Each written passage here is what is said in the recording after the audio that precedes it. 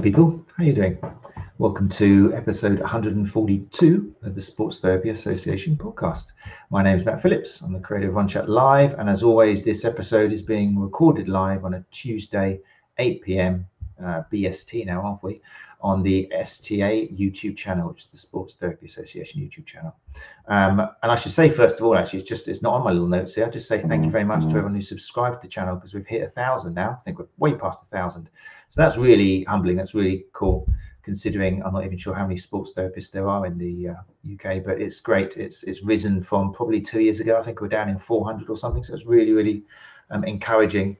And we don't do this for money, as hopefully you realise. It's a charitable organisation. It's a non-profit making business. So we purely do this to provide support for soft tissue therapists and to give them a shoulder for support in the hard times and help them celebrate the good times, and just to share good practice and basically raise standards in our industry. So it's great to have tangible evidence that we are reaching out to people and you guys are subscribing. If you haven't subscribed yet, you can show us some love by going to the YouTube channel and subscribing there, and obviously subscribing on your preferred podcast app as well, especially Apple Podcasts. If you can subscribe there, leave a rating, that'd be amazing, because that just means we appear even higher in the Google rankings and things like that. So anyway, thank you very much. 1,000, and we're looking forward to reaching 2,000. We are recording live, so people are already entering the live lounge, which is wonderful to see. Going on there, let's move that across a bit. If you do want to join us live, like I say, just pop along to the live lounge, to the YouTube channel at 8 o'clock. People are flocking in tonight. It's very interesting to see. Let's bring a few people up here. When you do join us, then we can bring your name and logo up onto the screen. So it's a nice bit of networking there. Glenn Murphy, as always, is first through the door. Good to see you, Glenn. Glenn says, evening, playmates. Hope all is well. Everything's fine, Glenn. Thank you very much. A little bit for seeing you. Nikki Mansfield, evening, Glenn. Evening, everyone. Not happy with this return of winter. It's lovely down in Lancing Rotti, as we call it, on the south coast. So sorry where you are, Nikki, but it's gorgeous down here. Lovely one today. Gary Benson, founder of the STA, is in the house as well. Hello all. Looking forward to this one. Aren't we all? Definitely. Penny from Soma Sports Massage Therapy has joined us again, becoming very much a regular there. Penny, great to see you. Thank you very much. A few excellent questions last week. Brian Huxley is here. Cecily Hislop as well is here. Cecily says, evening all. It's my first live session. Fantastic. Great for joining us. Thanks, Cecily. Curled up on the sofa with a cuppa and looking forward to it. That's how we roll here. You just make yourself your favourite hot beverage or something maybe mildly alcoholic if you fancy. And I can assure you each time it'll be something of relevance to soft tissue therapists. So yeah, that's great to hear you've joined us, Cecily. Great news. Right then, so what are we doing? We've reached the final part of this month's focus on the lower back. As has become customary now, I do try and choose a focus point for each month, so the kind of shelf life is longer. And this month it has been the lower back. From months and months and months ago, we've worked from the ankle upwards, and we've reached the lower back now. So let me just bring up so you can see what we've had so far, a little zoom in of what we had. We started off the beginning of the month in episode 140 with guest Owen Lewis, co-founder of Born to Move, who shared his insight into common misconceptions regarding lower back pain. And we did that by having a look at the 2020 BJSM paper, Back to Basics, 10 Facts Every Person Should Know About Back Pain. And it's great to hear, again, thank you for everyone who emails me. The fact that you didn't know this paper is wonderful, because there is a danger, especially if you work in the business and you do a podcast and you're just surrounded by people in the know. I imagine falsely that everybody knows that paper, and it's what's the word? It's irresponsible of me to think that everybody knows it. So it's wonderful that I reach people with the help of Owen Lewis who aren't familiar with that paper. It's a wonderful summary of where it's a guide. You can interpret things differently, but it's a great guide of where you could possibly be if you want to call yourself evidence informed in 2023. And that was 3 years ago now. So yeah, if you're interested in that, then obviously it's available on all podcast apps. And if you want to watch the video, then you can go to YouTube, Sports Therapy Association channel, or you can go to the STA142. I'll put all of the videos and show notes up on there as well. Then the week after, because we do go out every week, this was last week, we spoke to the marvelous Michelle Lyons, women's health physio and creator of celebratemouliébrity.com. Does everybody remember in the live lounge what mouliébrity means? Fantastic word. And Michelle Lyons discussed female lower back pain and the potential women's health factors we should be aware of when working with female clients. An exceptionally great episode. I haven't had the pleasure of spending time with Michelle before. Wonderful educator, and the information in there just blew me away. It was great. If you haven't listened to that, I really would do so. There's magnificent summaries of things we should be aware of, and how women are not little men. I mean, it sounds ridiculous to say that, but because of research focusing on male samples, populations often, it just hasn't been considered before. These things which we should be bearing in mind when we have female patients, and obviously probably most people out there, half your patients or more are going to be women. So excellent episode to update your knowledge and information. And so we arrive at part 3. Very much looking forward to this. We're bringing back well, I say the team, it was originally going to be the team, the co-hosts of the Back Pain podcast. Unfortunately, one half of it, I don't know if he's the brain or the beauty, I'm not sure. I have to check with my guest the other half, but yeah, one half is unfortunately unavailable to join tonight, last minute little emergency. So everything's fine, but he just couldn't join us. So we're going to have the other half, Dave Elliott. So Rob Bevan can't be with us, unfortunately. Dave Elliott is going to be solo flying tonight, and going to present us with some more wonderfully intriguing lower back pain case histories, obviously, which he and colleague Rob have loads of, being the hosts of the Back Pain podcast. You can imagine how many they've mounted up. So if you're at home, this was a popular request. Get your detective hats on, get a bit of pen and paper out, or maybe your stylus or iPad, whatever it is. And yeah, join me as I talk to Dave Elliott, and we look through some interesting lower back pain case histories. Let's bring him up now. Hey Dave, how you doing? Hi Matt, I'm good, thank you mate. How are you? I'm excellent. I'm glad there was a little bit of worry earlier on, wasn't it, when we found out that Rob couldn't come, but you just were like, yeah, fine, I'll do this earlier, no problem at all. Yeah, they'll never notice. I'll just talk in 2 separate voices. You were right, by the way, earlier. Rob is indeed the brain. Oh, okay. I'm simply the add-on, the +1. However, I'll do my best to see you guys through tonight. Yeah. I thought you were going to say that, yeah, you're definitely the beauty, because normally we say the brain's the beauty, don't we? So that's very. I was this close, and then I realised we had video on tonight. I thought there's no point lying. To the 3,000 or so that download it, you could have got away with it. Anyway, yes, I'm really glad that you joined us. Really, thanks for stepping up. And obviously, we wish Rob all the best, and hope that the predicament he's in at the moment is sorted very soon, and then he's back with us soon. So anyway, I'm just saying, my goal with this whole podcast, and the reason we've done it for 142 weeks in a row now, is because I want to reach out the good word of people like yourself to new people. I mean, I love deeply, my hand on heart, to the people who join us live, and some people in the lounge tonight have joined us literally for probably nearly all 142 weeks.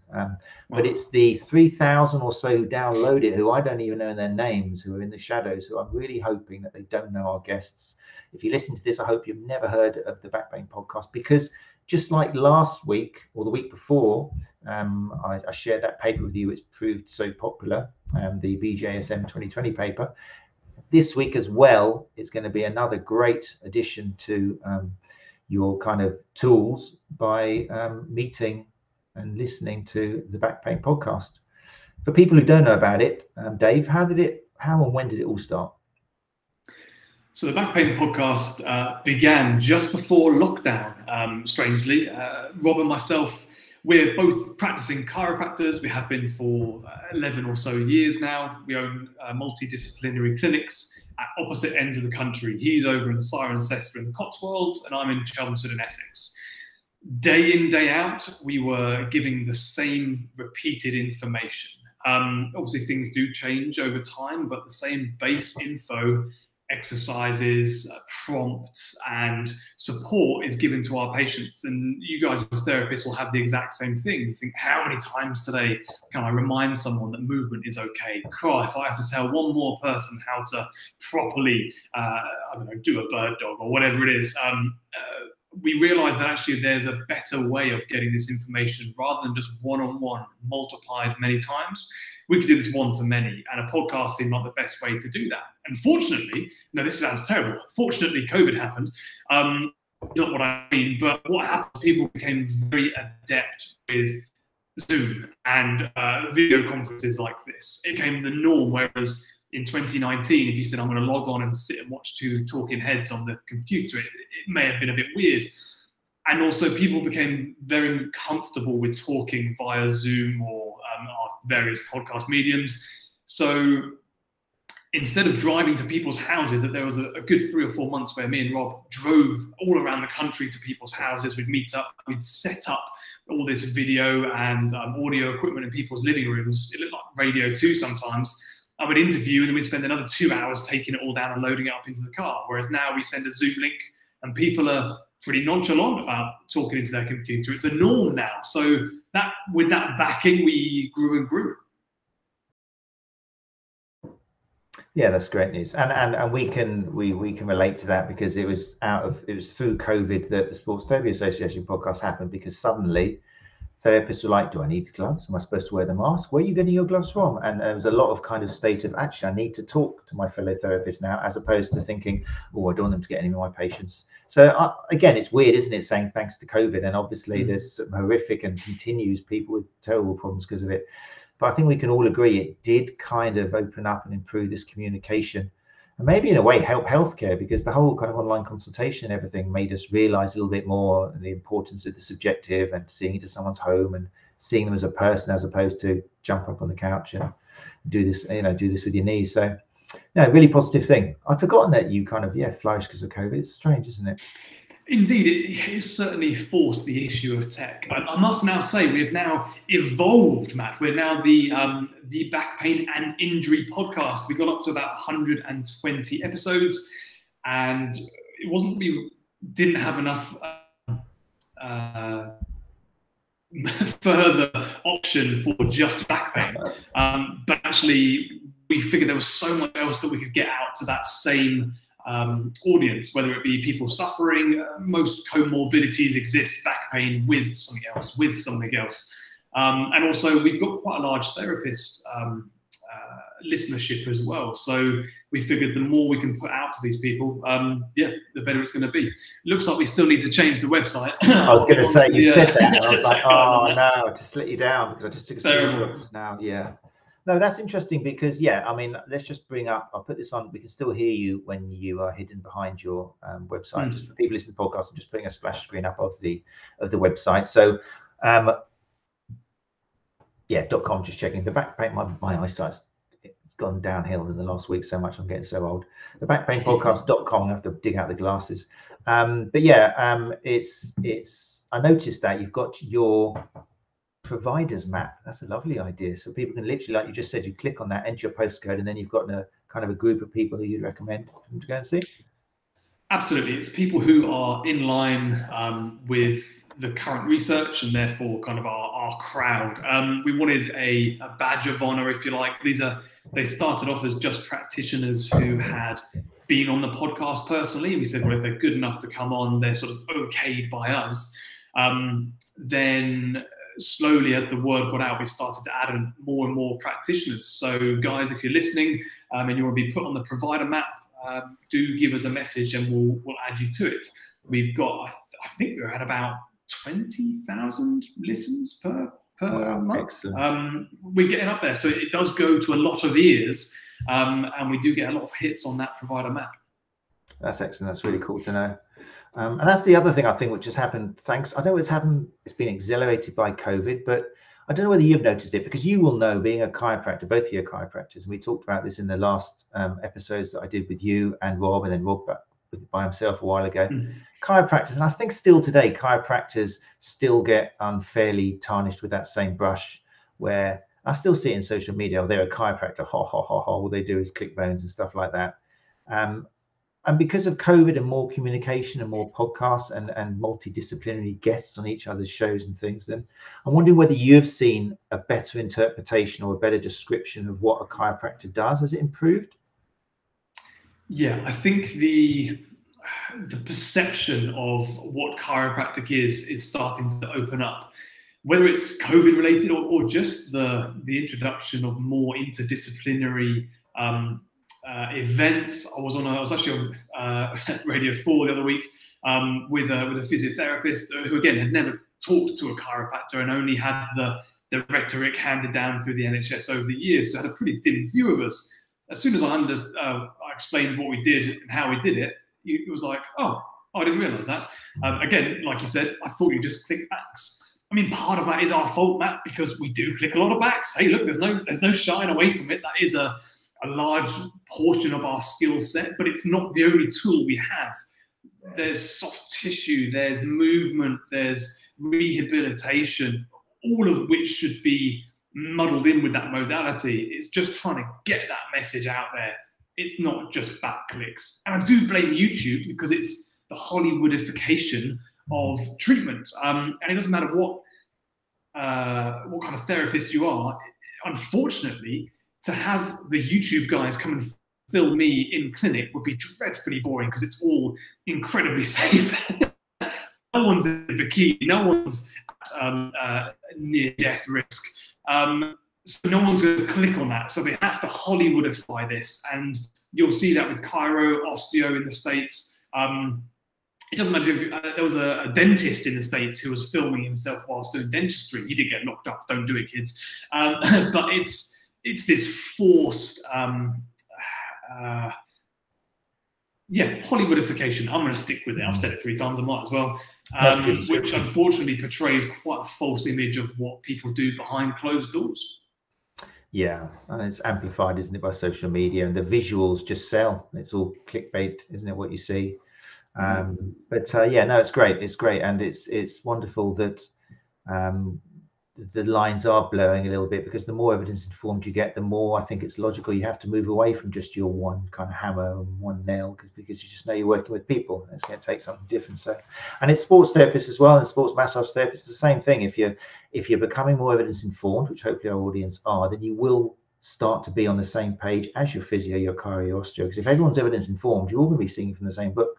It's when you're still saying you're breaking down knots and you're improving circulation and all that sort of stuff, and if all you're putting out is kind of like pods on people's backs and taking photos of these kind of alien type readiness, you're not going to, I mean, it might help the odd patient, but you're just promoting and kind of exacerbating this image that all we do is kind of, twist and pull and prod people. So no, it's good stuff. I'm feeling quite positive listening to you. It's good.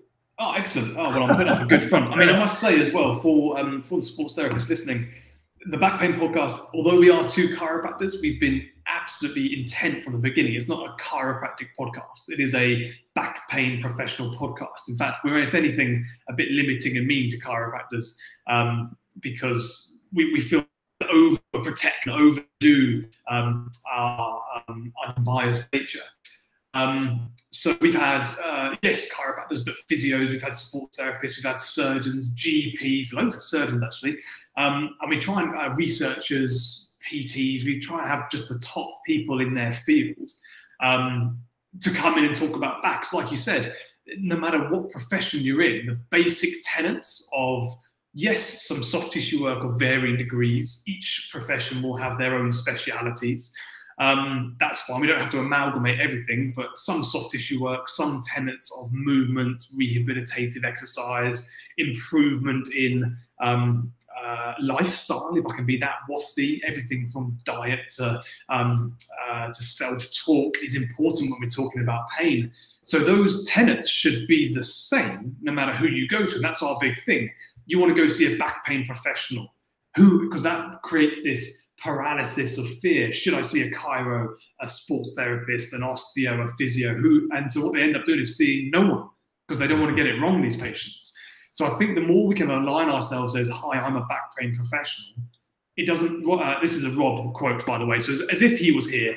It doesn't matter what flavor, it shouldn't matter rather, what flavor of certificate you have on the wall, because your basic tenets of good quality patient and customer care should be the thing that we go by. Yeah, so that's a bit of a soapbox rant there. Apologies. No, it's great. It's a really good quote. Yeah, Rob, we're feeling you in the studio even though you're not here. Yeah, I'm channeling him. Yeah. I'm just going to bring up on the screen just a snapshot. All the podcasts can be listened to obviously on every app, but also on your website. There's access to them as well. And people from the show will recognize some of the names there. I mean, at the moment, the latest one, I think, they should release one in the last couple of days, is Tennis and Golfer's Elbow with Ian Gatt. But then we've got Jack March, who's been on the show before last year a couple of times, talking about polymyalgia rheumatica. Then you've got, who else did I see on there? There was Angela Jackson, going a little bit back, talking about Severs and Osgood-Schlatter's disease. So yeah, it's definitely not just about back pain. So well renamed to the back pain and injury. Oh, there you go. You've added it on there on the logo there. The back pain and injury podcast. Yeah, well worth listening, people. And again, if you're somebody listening to the podcast and you're looking for this podcast, you're looking for something else to fuel your interest and to free CPD, basically, because that's what we're talking about. The quality of guests on this and on the back pain podcast are giving you just a free hour of CPD. Honestly, I mean, I do courses myself, and lots of the guests give courses.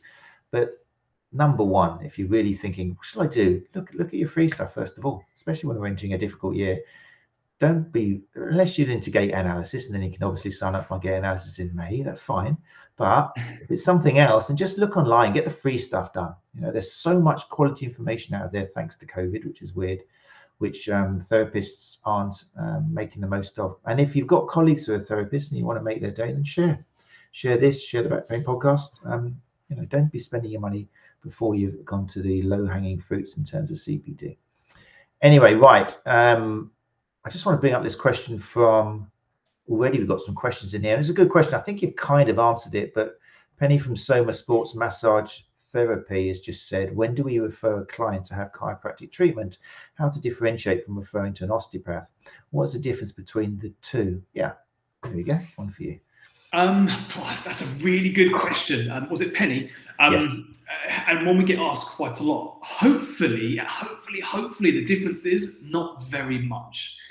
Again, there should be some soft tissue.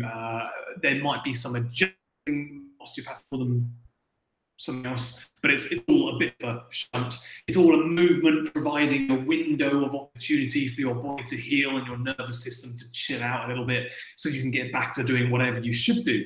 The problem is we're in professions that evolved about 100 years ago. So to be honest, and I think this might have actually been one of the answers of that is about, you know, there's this historical rhetoric bubbling up. That's what it is. We're talking the same language but using different words, and that's where we're saying the same words using different language. So instead of manipulations, well, we call them adjustments. Well, who cares? Do you move a joint to its paraphysiological space to provide a little pop and a relief of symptoms? Yes. Oh, it turns out we're doing the same thing. Knowing a few osteopaths who've come out relatively recently from BSO in London, they treat in a very similar manner. Their background, their anatomical knowledge is the same. I mean, look, I'm biased. I say go see a chiropractor, but most of it's personal preference. So I would say in your area, if there's a chiro or an osteo or physio who manipulates, and that's where you're sending them to, you think that there's something more joint-based that you want to get worked on, strike up a relationship or ask them a couple of questions. Hi there, info at Advanced Chiropractic. I'd love to send some people over to you. However, can you answer me, if you ask things like, what's the difference between you and an osteo? What's the difference? How would you treat a patient that I send you with ... That will give you a really good feel for them. And probably it will give you a good feel for the outcome that patient's going to get. Yeah, great answer. And indeed, yeah, great question, Penny. It's often, I don't know, there's dangers, there's pitfalls of it, but it's almost like go and see the person who suits you, whether it's the location. As long as that's the advantage of being evidence informed. If we're all keeping an eye, not just doing exactly what the research says, because we'd be doing very little if we only did what was supported by evidence. But if you're keeping an eye on it and updating your rhetoric and watching the way you're talking to patients, and you're aware of issues like catastrophization, you're aware of the BPS model as well as its limitations and all these sort of things, then that will affect everything you do with gentle tweaking. So as long as you are doing that, whether you specialize chiropractic or osteopath, it's kind of by the by a little bit. So yeah, the person. Doesn't matter, what was it? Doesn't matter what flavor your certificate has. Beautiful. I'm gonna have to make a t-shirt with that. You got to be the same, right? Right. Okay. Right. Very excited. So that's a little intro. I'm glad we've spent some time doing that. It's a great podcast, the Back Pain Podcast. Loads of guests on there. So make sure you have a listen. Tonight in Lower Back Pain Part 3, you've got some case histories for us, haven't you? That's right. So what we wanted to do was go down the diagnostic route, so try and lead you down a diagnostic pathway.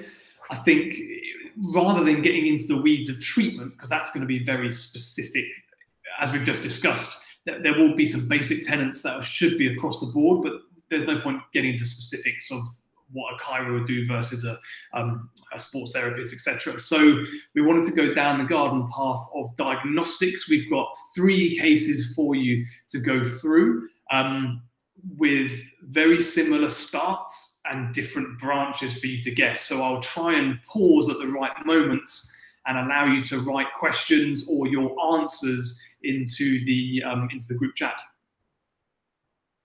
Wonderful, yeah. So that's you people in the group chat there. I've had feedback that was lovely. A lot of you are sitting down there with your pen and paper, so that's fine. I mean, as long as you're happy, and I'm pretty sure you're a confident bunch, just feel free to ask questions, share, have a little conversation amongst yourselves if you start working this along at the same time that Dave explains it. So right, case history number 1.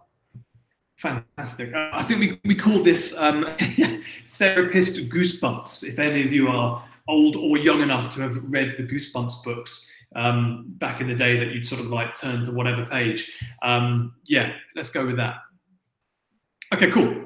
Okay, so our case number 1, guys. We've got mechanical low back pain. And don't worry, there's more than just that. So we have a 28-year-old female. She's a rugby player who, after training 2 weeks ago, felt an ache in her lower back.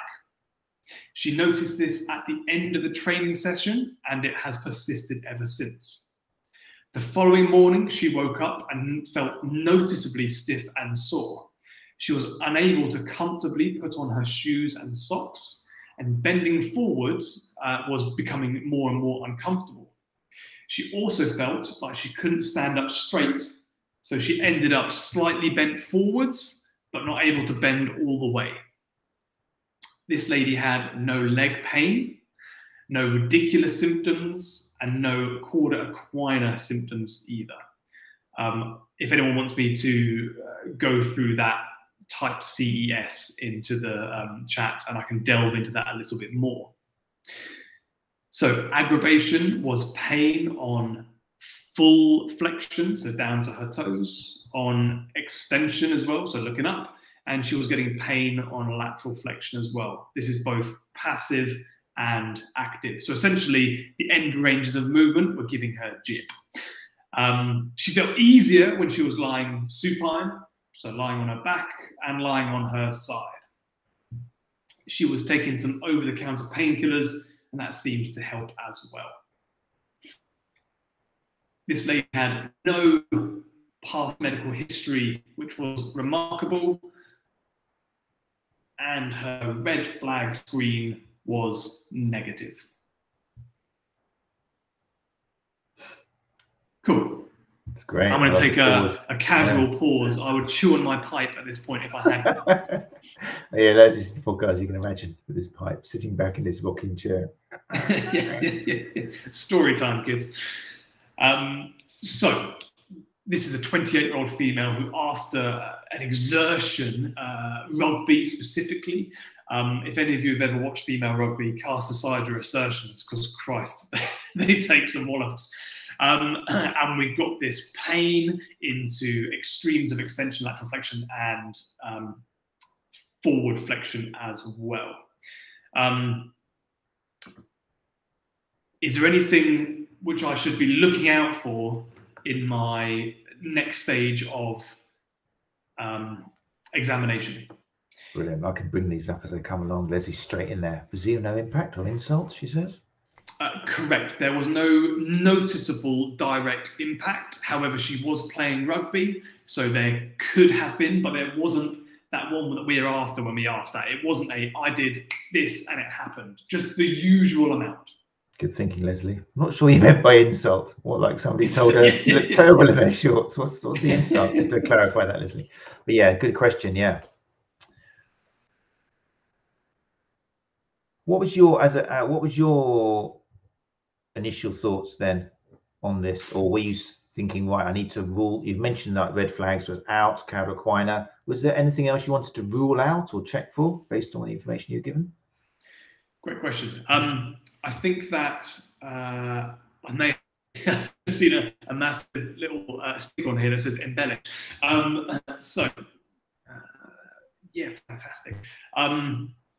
is this something that's happened before? Would be my first question. So is this a chronic injury that's bubbled up and has been sitting underneath the surface waiting to present for some time, or is this a brand new thing? I think would be my first go-to. Am I dealing with something deep in the weeds, or is this truly a 48-hour issue that we've got a handle on here? Very nice. Yes, great thought. Gary has put an interesting one here as well, which I'll bring up in real time. Gary Benson, founder of the STA, says, was there any significant changes in behavior activity in the days, weeks leading to the incident? I love the way people's minds work. This is great. We have had, that's fantastic. I've got an answer for that, Gary. We have had an increase in recent training because they have a tournament coming up. Oh, wonderful. It's one of the cases. Well done. Yes. Nice question, Gary. Not just a pretty face, it's 6'6". Wonderful. Let's see what we got here. Louise Aker has said, in training, did she do a warm-up? She did not. Our 28-year-old was late that day, as had been working very hard at her desk job, and so had to put on her kit and run onto the pitch. Cool. Good question, Louise. There. Yeah, that could be an interesting route to pursue. And Nikki, oh my gosh, you guys have to stop typing, going crazy on this. Right, Nikki, let's have a little look. Nikki Mansfield has come in with possible multiple agonist and antagonist muscle spasm, but as to why, not sure yet. So muscle spasm. Leslie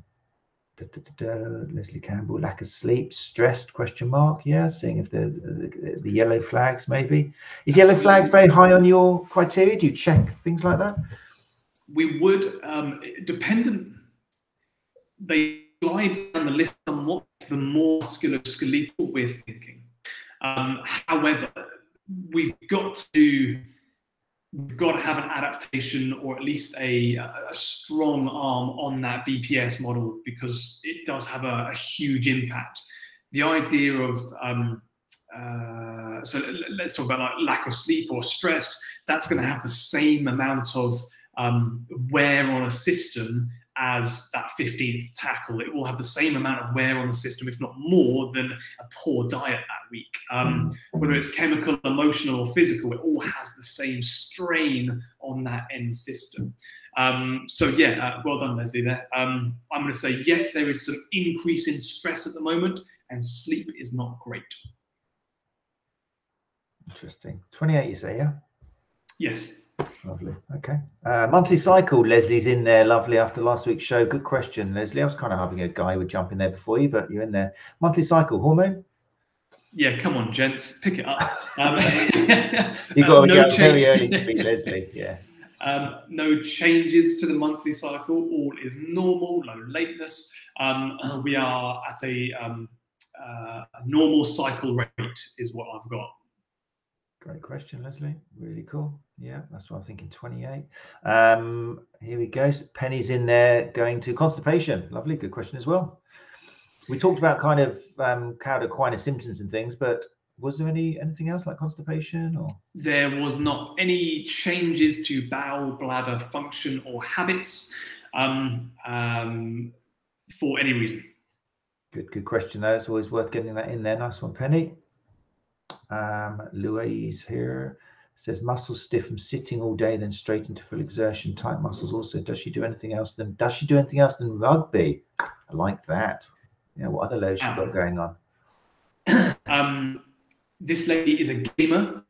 So is it what, sorry? She's a gamer. So someone who spends hours and hours playing video games. Oh right, okay.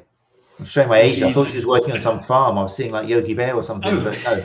Yeah, gamer. The modern gamer. Like a gamekeeper. Yeah.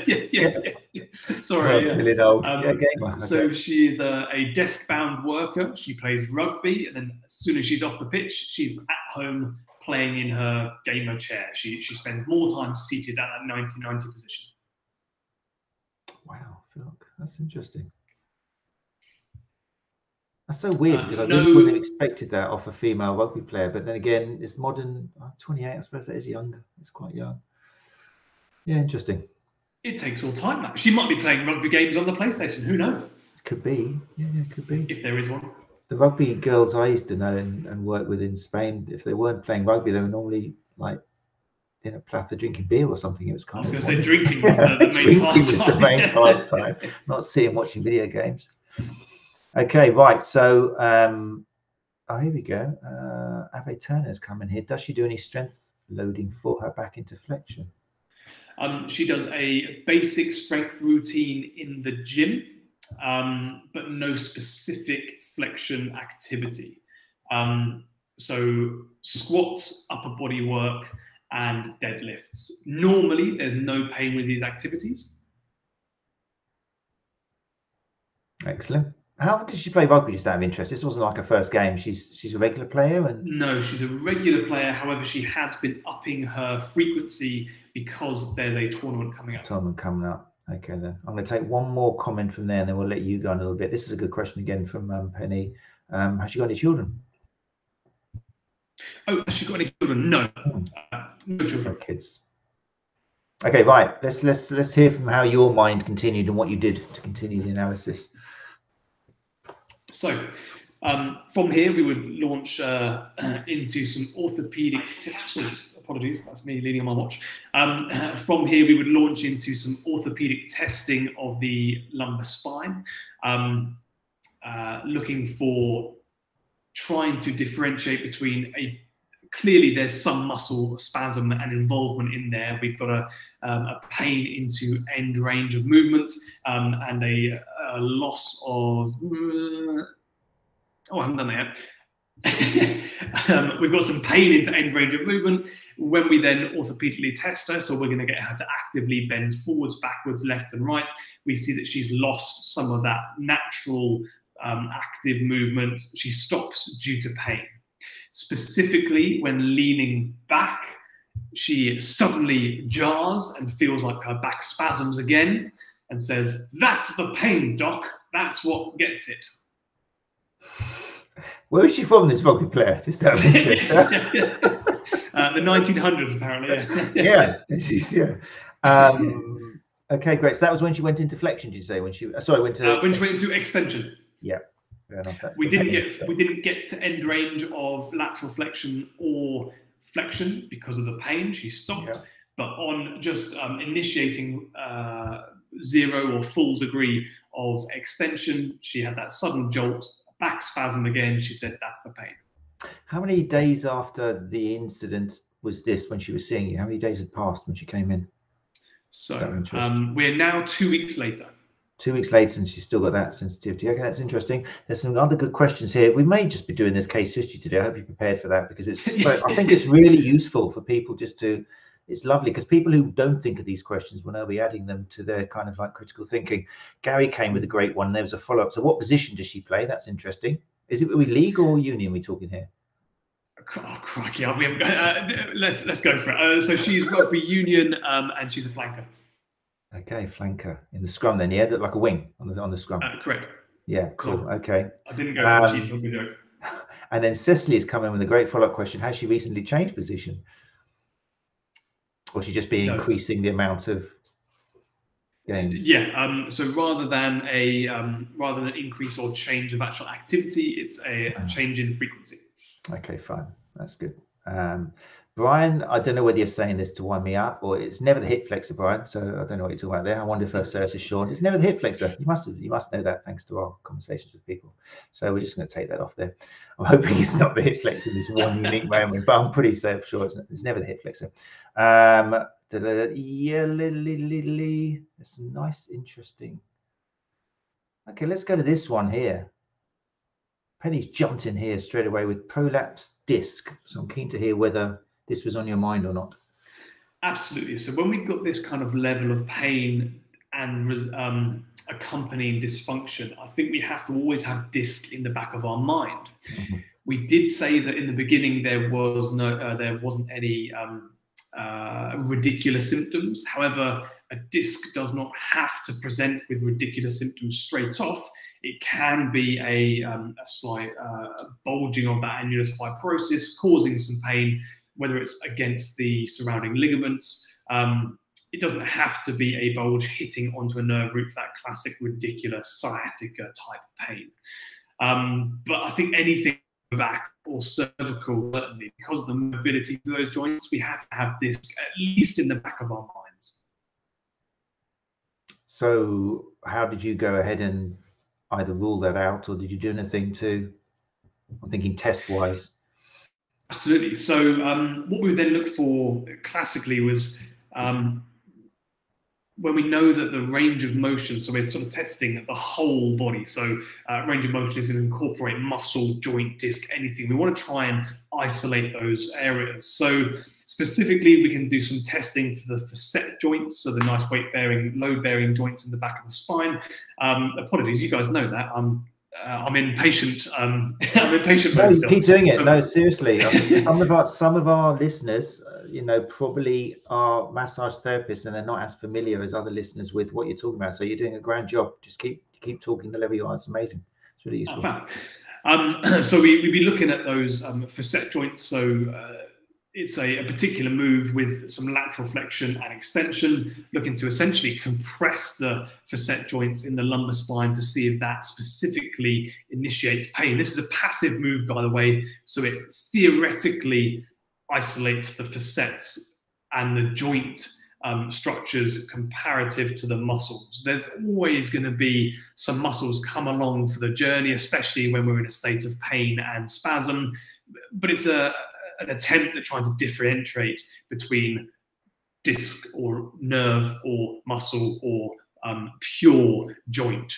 Let's all face it as well. We know that there's no such thing as pure joint, pure muscle, pure disc. They all go hand in hand. It's rare, if not impossible, to have just one, but which one's the head honcho and ruling the show is what we're after. So we look to differentiate. We can do discal testing, which is a provocative testing, trying to draw the nerves that possible bulge, something called slumps test. I think that's actually been mentioned in the chat there. There's slumps, there's well leg raise, which is essentially looking to tension the sciatic nerve and femoral nerve against the supposed disc bulge is a great way of looking for it. Also, which position there is pain. The specific pain that this lady is feeling is on full extension, which is a classic sign of a facet joint irritation. But it could also be on the approximation or the relaxation of the lumbar erectors, quadratus lumborum, multifidus, essentially all them muscles in her lower back. Not to mention the glute structures and everything through the pelvis as well. We could also be thinking about the sacroiliac joints. Let's not forget, although the joints themselves have limited movement, the structures surrounding are fantastically well innovated, and the ligament bridging across the back of those joints is famous for creating lots of pain, inflammation, and discomfort. In this case, the sacroiliac joint provocation or surrounding provocation was negative, didn't cause her any pain. On palpation, so on prodding around there, she had a really specific pain over her L5-S1 facet joint, and the surrounding musculature on the right-hand side, specifically on palpation and a good old delve around, would recreate pain.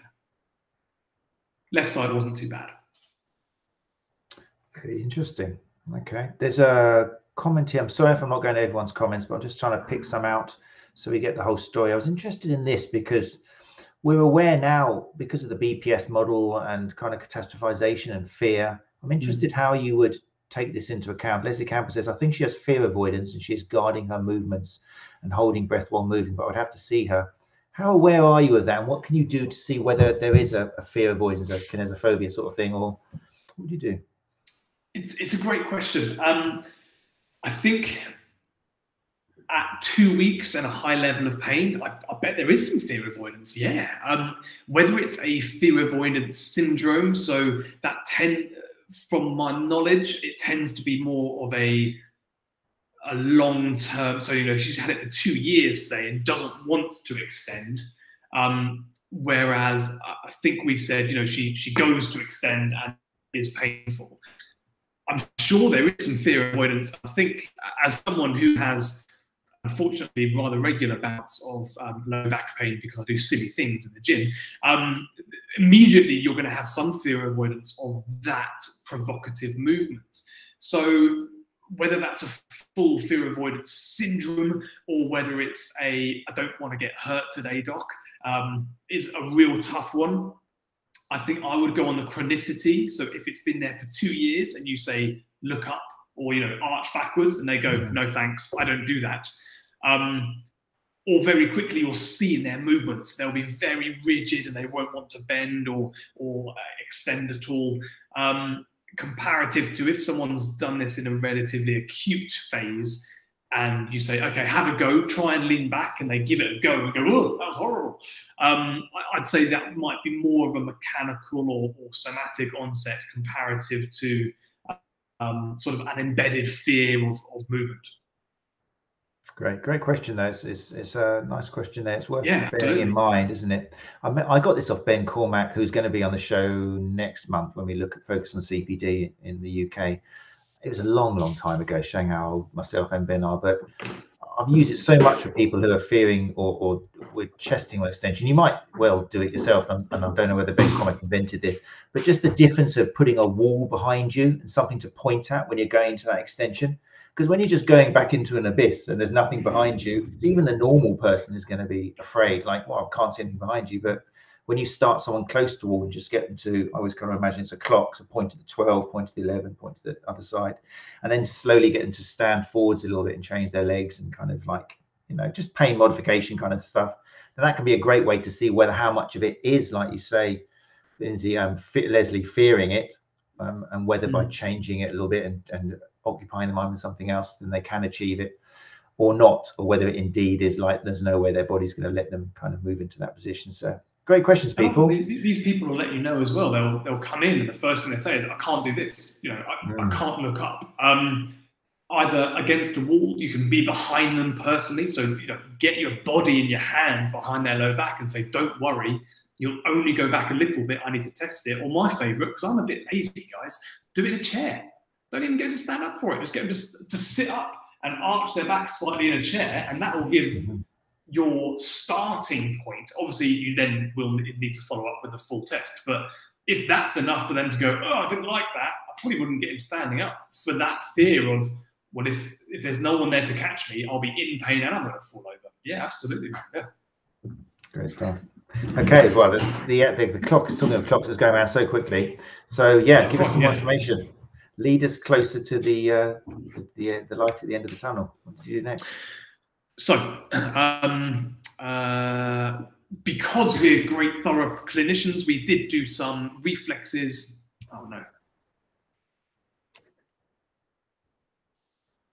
Have you got me there, Matt? Yeah, I can still hear you. Your camera's frozen a bit, but I can still hear you. Oh, fantastic. I'll crack on that. Okay, so we did do some reflexes, and we did some muscle testing, and we also did some sensory testing as well. Everything was clear and as expected, you could say. What we then did was a further check through her musculature, specifically her lumbar erectors. Q, L, and right glute med were what I would call spasmodic, but essentially they were tight and hurty is the most important thing. Putting a thumb in there, they felt different comparative to the left side, and they elicited a ooh, ah, that's the bit response from said patient. Discal testing. Glenn mentioned QL, so yeah, you mentioned that QL. So it was, palpation produced an ooh, ah sound, specifically on the right side where she was having problems doing flexion on that side, wasn't it? So that's where we are. Good questions. Yeah, I will get in trouble for saying this, guys, because Rob is like I said, the brains, and he's certainly the one who's more up to date on his testing. However, the biggest test is often, did you poke it? So is it a QL? When we look at the sensitivity and the specificity of these, it's hard to say, of these neuroorthopedic testing, often they're not actually the most sensitive or specific tests. However, I always find that if you poke it and it's painful, it's probably involved. I know that sounds silly, but let's start off basic. Is it Q? Well, we could do the one arm out and the leg down and this. Yeah, but you just poke it, and they go, oh, that's the one. If they haven't left the room and said the words, ooh, that's the one, have you really made a diagnosis? You know, that would be a one of my best provocative tests. And actually, hey, look, we're here as well. If we're going to stick to this one test, I'm going to stick an extra few nuggets in for you. Everything is testing. So Nikki Mansfield there, you said provocative testing is super valuable. It is. But your provocative test doesn't have to be Kemp's specific 45-degree rotation and extension. Your provocative test starts when you greet that patient. How did they stand up out of the waiting room chair? Your provocative test is your walking behind them on the stairs up to the treatment room. How are they walking? Have they got a slight limp? Are they shuffling? Do they very gingerly walk around the corner because they don't want to move their neck? Provocative tests don't have to start in the room. They should start the moment you grip that person's hand and notice a slight weakness. This is something we were teaching in team training the other day. Provocative testing starts second one. That's what it should be. So if they can't get up the stairs because they've got foot drop, don't start them on calf raises because obviously they're not going to have that. But your provocative testing started the moment you met them. It doesn't have to have a test name to go on your patient notes and to inform your end diagnosis. Really good. Yeah, really important. Keep going. Look at it. It's 8:52. Cool. Oh yeah, we should finish this, otherwise it'll end on a cliffhanger. You can't do that to us. That would be impossible. But I mean, even though we planned a few case histories, your passion and your delivery is so good. I think one is going to be fantastic. Everyone's kind of thinking and well into this. So yeah, keep going, man. It's really good. Okay, we're doing good. Okay, so we've ruled out all of our red flags. We've ruled out all of the nasties. Discal, I can't remember if I said it, but discal provocative testing and nerve provocative testing for the lower limbs was all a negative. So what we've got is a positive facet joint provocation test and a positive Dave, I've poked that facet and the surrounding area is very painful test. And we've got painful and hyperactive or hyperresponsive musculature surrounding that area, causing pain on palpation. We have a rather classic mechanical, normal onset of facet joint irritation with surrounding, we can call it myofascial pain. We can break it down into QL and QL lumbar erector multifidus and piriformis spasmodic tension. I don't know how your or reactive pain syndrome. It depends on your diagnosis classification. What we've got here is an overload of a joint and surrounding musculature. Which one is head honcho? Well, in the diagnostic terms, normally we put the joint first and the muscle second. It tends to go disc, nerve, joint, muscle, just because it does. Or at least that's how I write it. So, yeah. Yeah, what I would call relatively simple. So there's probably been an overloading of that system. We've got poor sleep, poor warm-up, not a fantastic lifestyle around what should be great exercise. What should be the savior can sometimes be what tips you over the net, especially if you spend a lot of time in that seated 90-90 position. What we would look to do is some treatment. Now that treatment is what you guys know, so whether that is a hands-on manipulative therapy or whether it's soft tissue treatment to that area, then I would expect some sort of gentle rehabilitation of that excitation movement. So we want to create some ease into extension and end ranges of lateral flexion and forward bending flexion. So whether that is a gentle escalation of just active range of movement at home, if you know McKenzie exercises, it could be that. It could be a classic prayer stretch followed into a bird dog. If I've got any yogis in the house, or Pilates, I'm not sure which team that is. Essentially, what we want to do is open up that movement. We know that when we irritate a joint like this, it's going to be pretty pissed off for the next, I mean, this is 2 weeks later. we've got anywhere up to 4 to 6 weeks of that joint being annoyed. The best thing we can do to push this forwards to expedite that phase of pain and avoidance is to create gentle, graded movement further into that area of pain, just into it. I don't like to push too deep into pain, especially for non-professional athletes. And some soft tissue work around the area. I don't tend to work straight into strength exercises at the start. I like to relax, calm shit down first, as Adam Meakin says, then build it up afterwards. But the biggest thing has to be to repeat that aggravating movement gently and try and increase and escalate time by time. That's, in my humble opinion, and in the research as well, the quickest way to expedite this inflammatory, aggravated process and get that person back to movement. What we don't want to happen is that fear avoidance set in. It's all very well when we say, hey, do you know what? These things are self-limiting, and they do tend to be self-limiting. So bugger off, swearing, sorry, go away for 6 weeks and it will go away. Well, yeah, okay, it's calmed down. However, what we haven't done is address that pain movement. We haven't addressed the fact that it hurt when I did this, so will she happily go back to it?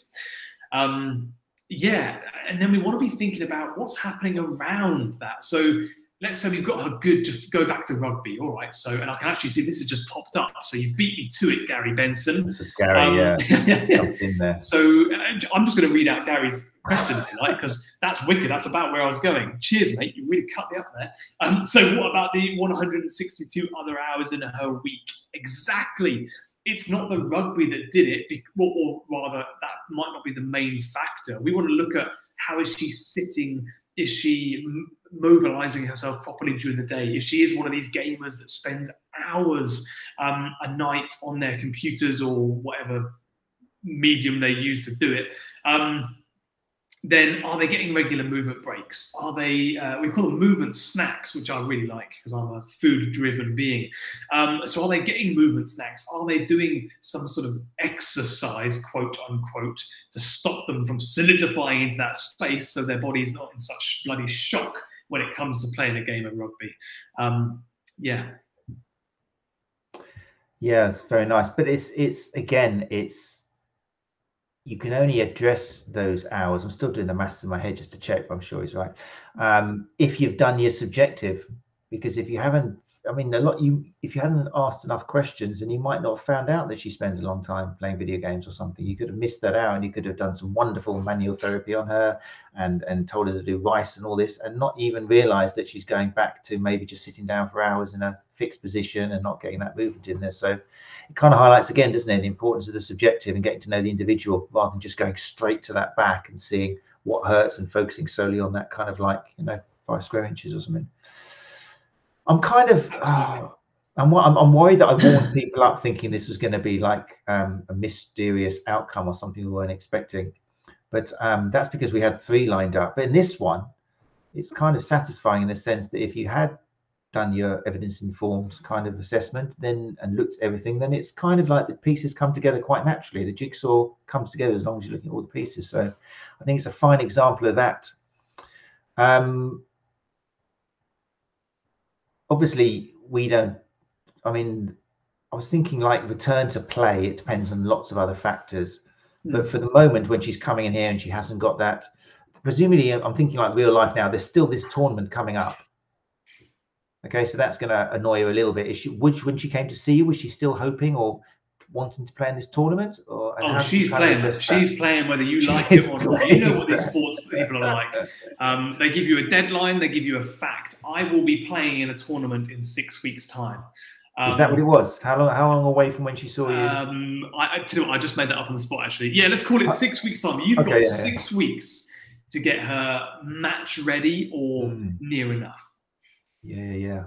So what sort of things do you, in an ideal world, if you could just have the perfect patient, you would progress it gradually or according to, what works with their body. But when you have got an athlete who needs to play in this, and it's not like a maybe, or they definitely need to play, how would you accelerate that return so she's as fit as possible when she returns to that game? It's an interesting one. I suppose one of the big things is the mentality of that athlete walking into the game. So if they think they have an injury, they'll tend to overcompensate. So what I would be looking for is, when we're looking at return to play, now I don't work with athletes to the point where I have to write return to play signatory letters or anything, but just from like a casual weekend warrior who wants to play more rugby for a big tournament, not an official sponsored athlete. Return to play has to be when you're comfortable. So like if you're going back in uncomfortable, we've got to make sure that you're not overcompensating to the point where you're clearly going to get injured and you're kind of putting yourself in harm's way.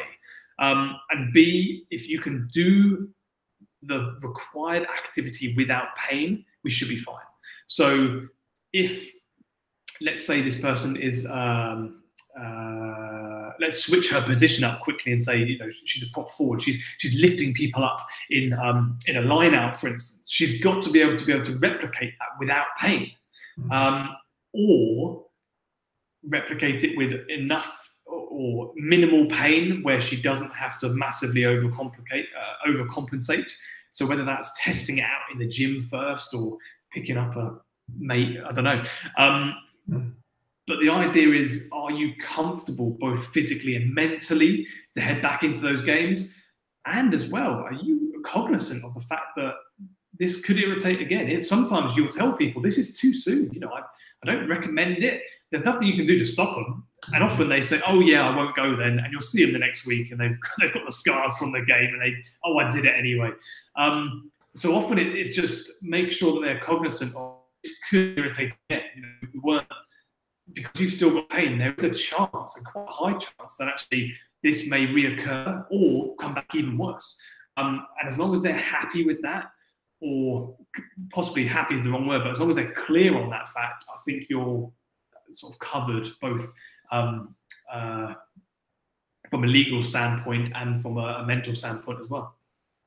That's cool. That's really interesting. Yeah. So normally you'd say, right, if in an ideal world we'd have, I don't know, 12 weeks before you start playing gently again, you're going to tell me you're going to jump into line outs and prop in 6 weeks. So we need to kind of get your body ready to take some of that now, maybe accelerate progressions a little bit, just so you don't go onto the pitch. And then as soon as you do exert yourself too much, your body's just going to go, forget that. So yeah, you need to prepare. That's cool. And I like the mental approach as well. You want to, if you know they're going to go back on, then do what you can to prepare them mentally and not be too fearful of their body and stuff. Great, really good. I enjoyed that. Did you enjoy that, people? I thought it was amazing.